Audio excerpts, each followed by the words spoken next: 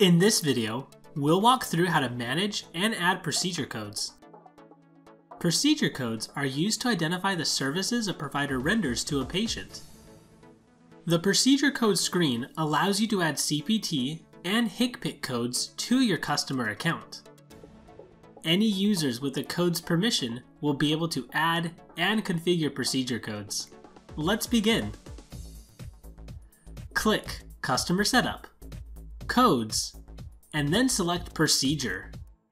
From this screen, there are two options for adding procedure codes. You can manually add a CPT or HCPCS code, or use the HCPCS master list, which is maintained by the AMA.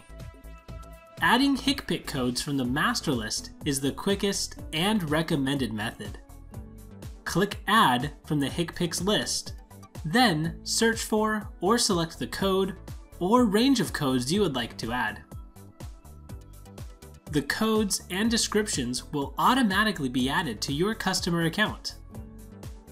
If you choose to add codes manually, you'll want to verify the code is valid and entered correctly prior to sending a claim to the payer. Click New CPT/HCPCS, then add the code and description.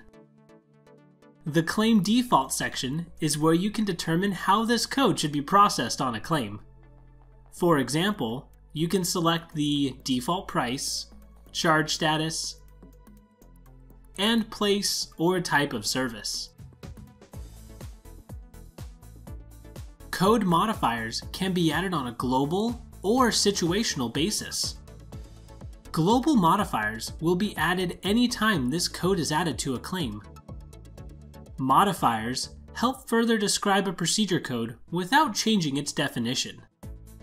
Situational modifiers will only be added if certain criteria are met, such as dates of service, specific payers, or providers. If this is a drug code, you can include any information in the drug information section.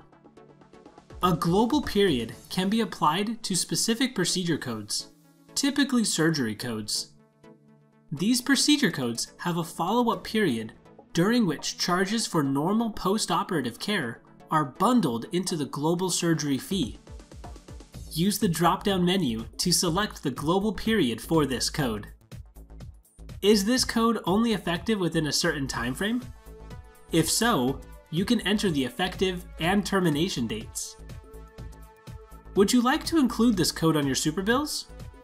Check the Print this code on superbills box and enter the category and description. Lastly, the Statement Options section is used to add a description that should be included on a patient statement. Within the side panels, you will have the option to add notes, alerts, fee schedules, and contracts relevant to this code. The Notes section is a convenient place to document any important information regarding this code for your team. To further ensure your team is aware of any pertinent information, you can set up an alert. Alerts will create a pop-up message that appears whenever this code is used within the application. To add or view alerts, click the Alert side table, then select Add Alert. Enter the message, along with where the alert will appear and the effective date range. The Fee Schedule side panel shows you all of the fee schedules this code relates to, including the price. The Contract side panel shows the price associated with this code in relation to any contracts you have with payers. You have the option to exclude this code from a contract by checking the Exclude box. You now know the main methods of adding and managing procedure codes. Using the right code is key to having a clean and paid claim. For step-by-step directions, FAQs, and other how-to videos on the code section, visit our Knowledge Center at help.collaboratemd.com. Thanks for watching.